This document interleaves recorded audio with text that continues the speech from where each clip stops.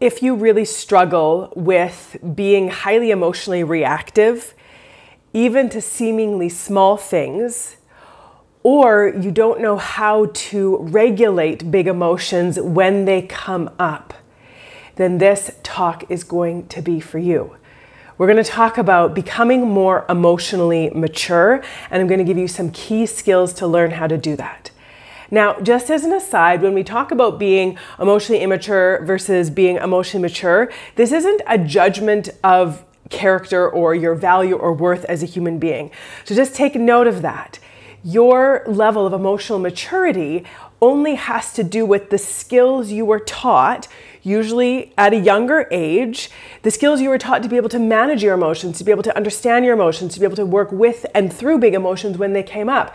And if you didn't learn that, or if you didn't learn that very much, then you're going to be kind of stuck at that level of emotional regulation development or emotional regulation ability that you kind of got stuck at that younger age.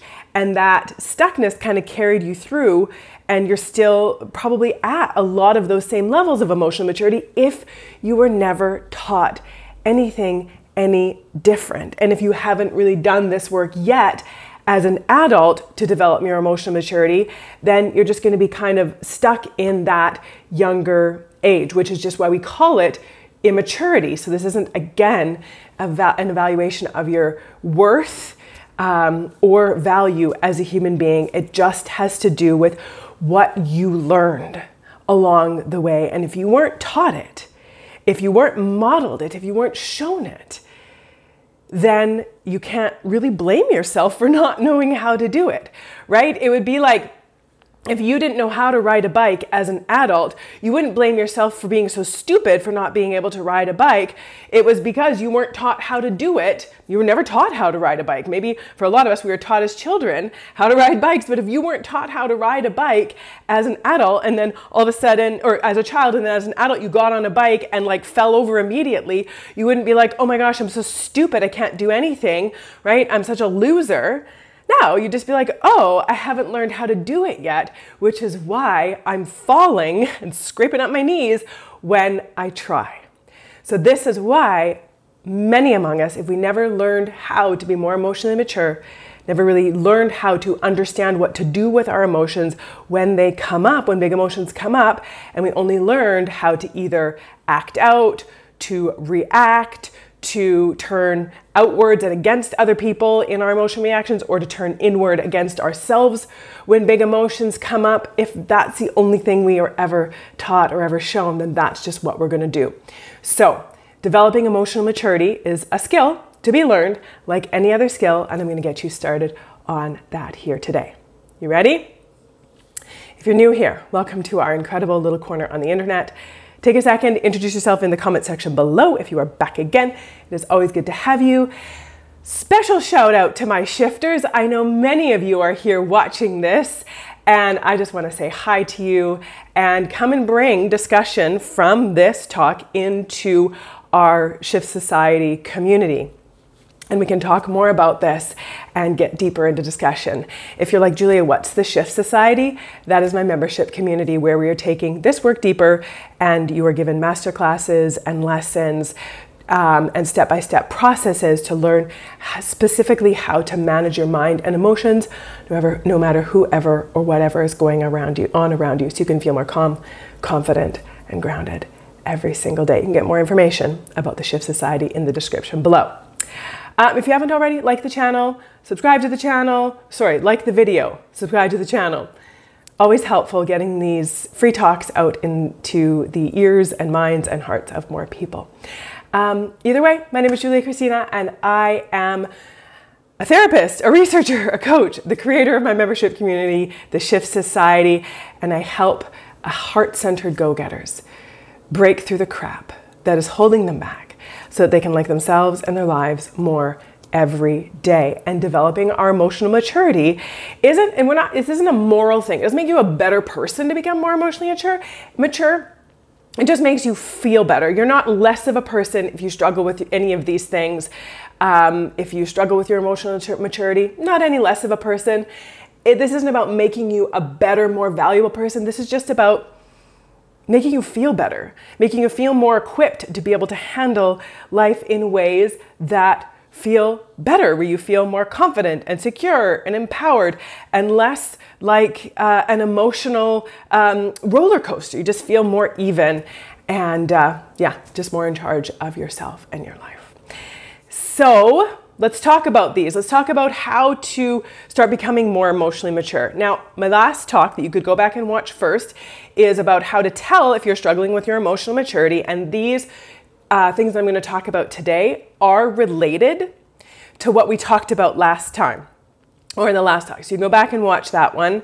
That's just about evaluating where you're at in your level of emotional maturity so you know what to start working on. That's it. Not evaluating your worth as a person, just evaluating where you're at so you know what to work on.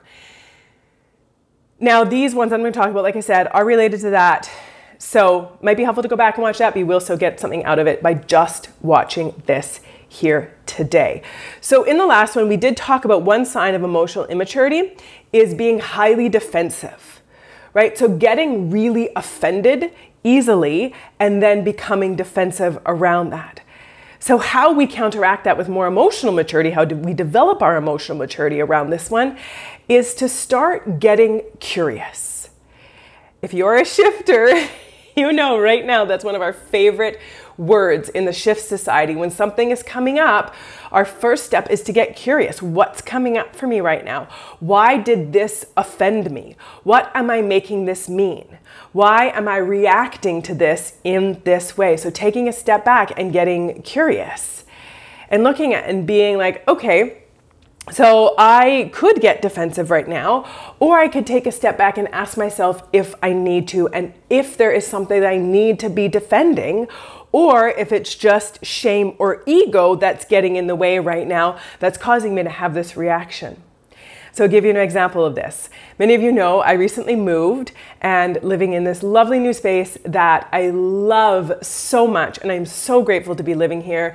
And I love where I live. And I spent time and energy and effort setting my place up to be really warm, really inviting, really comfortable, a space that I really wanted to be in. And I put a lot of time and energy and effort and money into it. And I'm really happy with this space and I'm really proud of it. Now, recently, I had some family members, this was a few months ago, shortly after I'd moved in, I had some family members come over to visit for the first time and had them over for some coffee in the afternoon, had a nice little visit. And then before they left, one of these people said, well, it's nothing fancy, but it's not bad. And immediately I had this big emotional reaction and I was offended. And my temptation was to get defensive and to get upset and to have words to say like, that's so rude, or like, you know, that's so inconsiderate, or I put so much into this and that's the best that you can do. Like, this was kind of going through my head. But then I took a step back and I was like, Julia, why are you getting offended? And why do you feel the need to defend something that you really like? Does someone else have to approve of whatever it is that's important to you in order for you to continue to value it or to have your own thoughts and opinions about it? Does this person's thoughts and opinions have to match yours in order to feel okay? And in that moment, I realized no. They are allowed to have whatever thoughts they want to have about my place. I just have to make sure I am clear on my own thoughts, and I love this place, and I think for me it is fancy, and I think that it is great, and I think that it's beautiful, and this person can think, you know what, it's nothing fancy, but it's not half bad, and they're allowed to have their thoughts. I am allowed to have my thoughts, and they don't have to be the same, and they're not doing anything wrong, and I'm not doing anything wrong. Now, you might think, well, the person, you know, is kind of a little bit, you know, not super supportive, or they could have been more encouraging. And yeah, maybe they could have. And sure, that would have been nice. But is it necessary?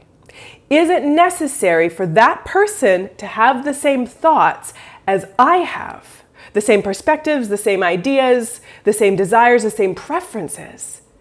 Is it necessary for them to have all of those same things as me in order for me to feel okay? In order for me to not feel offended? In order for me to not feel then defensive? And the answer is no. They can have their thoughts. I can have mine. There's nothing to defend.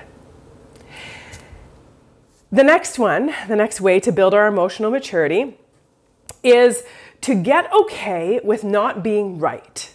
And I know this is a hard one for many of us, especially when it's things that you care about. But often the funny thing is that we will like stick our stake in the ground about things that aren't even that important because we don't want to be proven wrong, because we don't want someone to have the upper hand, because we don't want someone else to like one up us in some way. And so we're like, you cannot be right. I have to be right. And, we get on sort of this like high ground instead of asking ourselves, why do I need to be right? I don't get a medal or a cookie if everyone and everything in the universe agrees on my idea, my perspective, my view. I don't get a medal or a cookie. And so why would I waste my energy trying to prove that I'm right when I could just sit back and have my own idea or opinion and be curious about someone else's? Now, it doesn't mean that I have to agree, but I do need to understand, and part of emotional maturity is understanding that everybody has their own ideas and perspectives and perceptions, and they have kind of a reason behind it. Even things that you're like, how could you have that political view? Or how could you, believe or think that that person is a good person? Or how could you even like them? Or how could you like, they make, you say they make the best cinnamon buns? Well, I don't think those cinnamon buns are very good at all. I've had way better ones and you're wrong, right? Like we get so stuck on even like silly little things instead of being like, they probably have their reasons for their opinions or perspectives. And I don't have to agree with them, but I don't have to make them agree with me.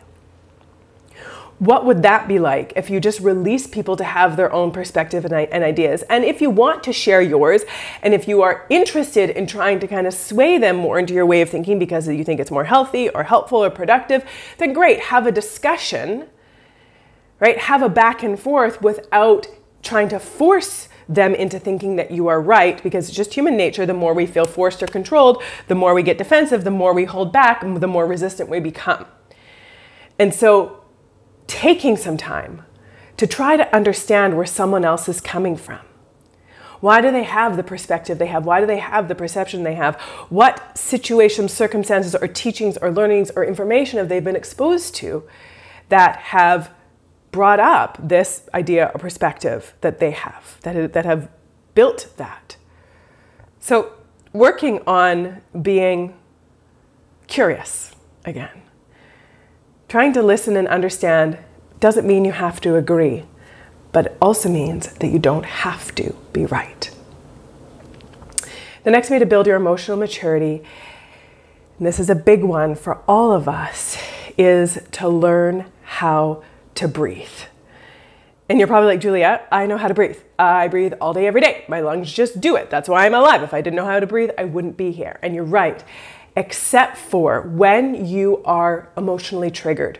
When you are in emotional distress, your natural physiological response in your body is going to be to make your breath more shallow, more quick and shallow, right?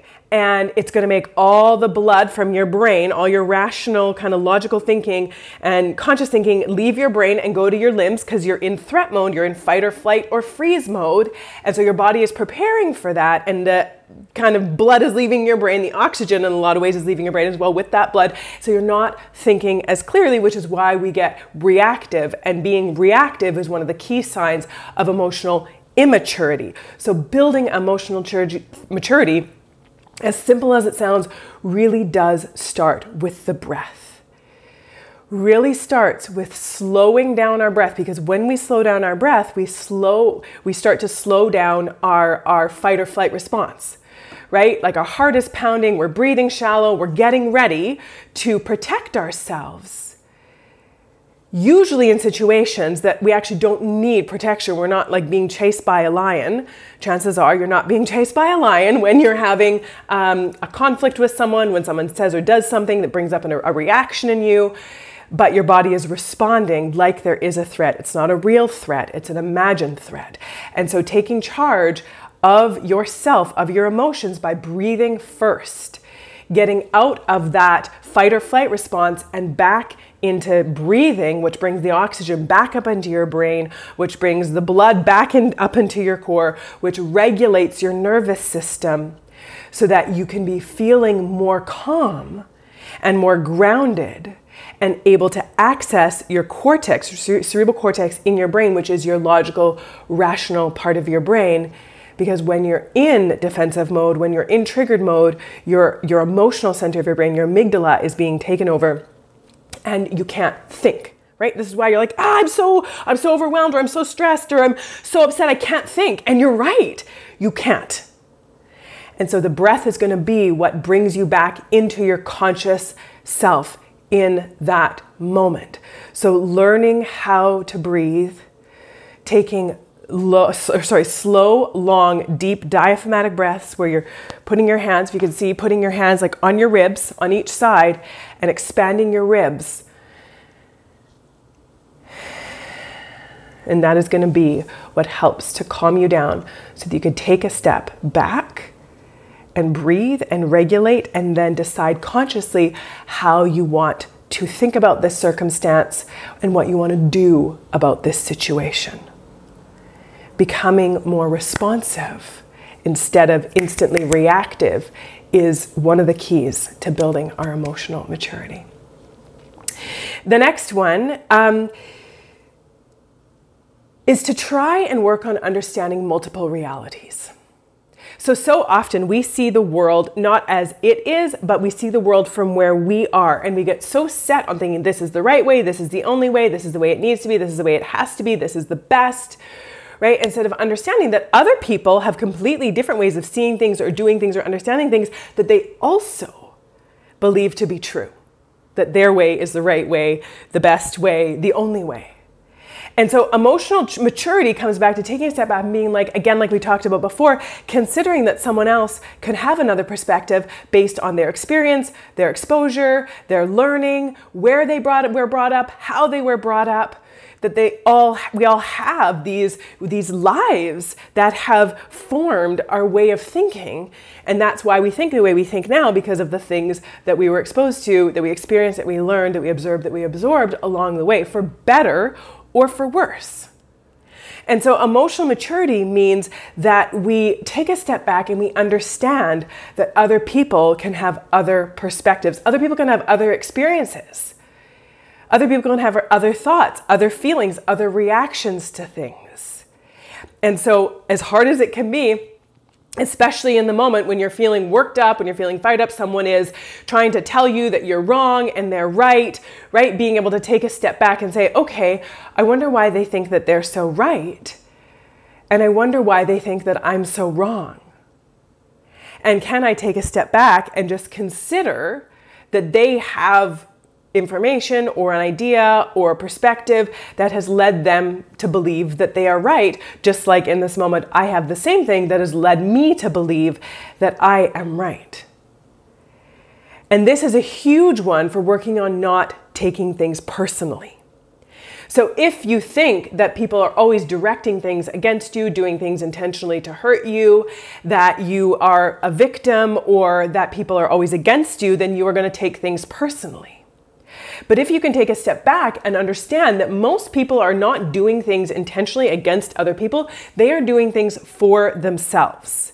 And I've personally had this happen to me before, where I didn't respond to an email in a kind of timely way that this person was expecting me to respond to it.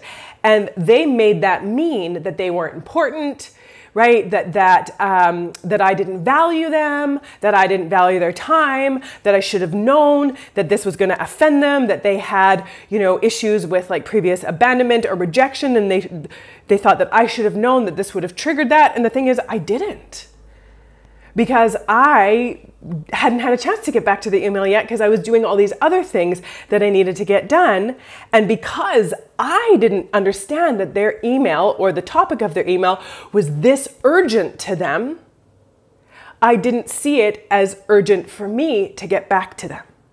So their emergency, even though it wasn't framed as an emergency, obviously if they're like, this is an emergency, I am in crisis, then I would have been like, okay, got to respond to this, but it didn't come across to me that way at all. So their emergency wasn't my emergency. And I didn't understand that their emergency was an emergency. So I didn't treat it as such, which caused them to think that I was having thoughts that I wasn't having. Right? And so often really looking at this, like, could it be that someone is having a different thought other than what we think they are having? Could it be that if someone doesn't text you back immediately, it's not because that, no one cares about you and no one has time for you, that you're not important, right? If you weren't given the top assignment at your job, could it be that it's not because you're a worthless human being? Right? That maybe somebody else has some skills that you haven't developed yet, or maybe they were in the right place at the right time, and they just happened to be there and your boss offered it to them because it was just a thing of proximity, or because your boss thought you already had enough on your plate and didn't want to load you up with more. Could it be these other things? So really looking at trying to understand that there are multiple realities going on at the same time. And this helps so much with us not taking things personally, not getting so offended, not making everything that somebody else does about us. Because more often than not, it isn't. Now, that doesn't mean you're not allowed to ever let anything bother you, but it's going to change how you approach it if you're going in being like, hey, I took it this way. This is my thoughts about it. This is what was going on for me. Instead of saying, you did this. You're mean, you're cruel, you're vindictive, you're manipulative. I mean, I'm not saying that people never are. But even when they are going in with guns blazing is typically not going to be the thing that resolves the issue. So being able to manage our mind, being able to consider that people have their own reasons for doing things and those reasons aren't directly against our, trying to undermine our value as human beings, is going to help us be able to respond to things, handle things, and approach things in an emotionally mature way that is likely going to get us a better result. The next thing to do to start working on becoming more emotionally mature is to develop your healthy self-talk. Now, what this looks like is really just being able to notice how you talk to and about yourself when you're up against a wall, when things are hard, when you make a mistake, when you fail. We're actually right now, the time I'm recording this, we're in the middle of our 14-day no self-criticism challenge in the Shift Society, where as a whole community, we are working on how we talk to and about ourselves and becoming aware of how often we throw ourselves under the bus, where we are hard on ourselves, where we beat ourselves up. We shame ourselves for seemingly small things. Where you drop and break a glass and you're like, oh, I'm such an idiot. I'm such a klutz. Instead of being like, oh, maybe I was going too quickly and I wasn't paying close enough attention and then this happened. Or, oh, random accidents happen, right? Without it being an evaluation of my worth as a human being. Where we beat ourselves up so quickly if we ever have a misstep or a mistake, we have a setback or a failure, we are so quick to beat ourselves up. But what would it be like if we were there for ourselves no matter what? If even in the midst of failure, we were able to catch instead of kick ourselves when we fell? What would it be like if when you made a mistake, you were able to identify the mistake and do what you needed to do to rectify the mistake without making it mean that you are a mistake? So going into continuous self-blaming, self-criticism, self-shaming is a sign of emotional maturity or emotional immaturity. Being able to be kind, gracious, compassionate, responsible with yourself is emotional maturity. So it doesn't mean that every time you make a mistake, you just let yourself off your hook. You're like, oh, well, everyone makes mistakes, no big deal. Whoops, I like screamed and yelled at my partner. Oh, well, you know, it's bound to happen sometimes. No, that's avoiding responsibility. That's also not emotionally mature because you're not taking responsibility for what you did, but you can take responsibility for your mistakes or for your unhealthy or unhelpful behavior without shaming yourself in the process. You can, because again, shaming is about avoiding responsibility, because then you're so stuck in feeling so terrible about yourself that you're not actually doing something to learn from it, to grow from it, to seek amends from it, or make it right. So that's what it means to take responsibility for it. And that is a huge sign of emotional maturity when we take responsible for the things that we are responsible for. Another sign of emotional maturity is learning how to ask for what you want or what you need in a clean, clear, and classy way. Many of us grew up in homes that there was a lot of either aggressive or passive-aggressive communication. There was a lot of blaming, there was silent treatmenting, there was avoidance, there was blowing up, there was brushing off, but there wasn't just sort of this honest and clear communication where someone was able to own their own experience and say, hey, that hurt my feelings, or hey, I didn't like that, or hey, let's work on this, or hey, that's not okay with me, this is what I'd like to see instead, what do you think? Where we just never learned how to own our own experience and then to ask for what we needed without blaming or berating or criticizing someone else, or blaming, criticizing, or berating ourselves for having those needs in the first place, or feeling bad and angry that other people weren't meeting the needs that they may not have even known that we had. Right? And that's where passive-aggressive behavior often comes up, when we're secretly bitter and angry at someone for not meeting a need that they weren't even aware that we had in the first place. And so learning how to communicate in a clear, clean, and classy way. If this is something you want to work on, your communication, becoming a rock star communicator, being able to show up and say what you want, think, need, and feel in a way that is kind, but then also compels people to listen and respect that. Finding your voice and using your voice in an effective way is a skill, and I teach you how to do that in my workshop, Speak and Feel Heard.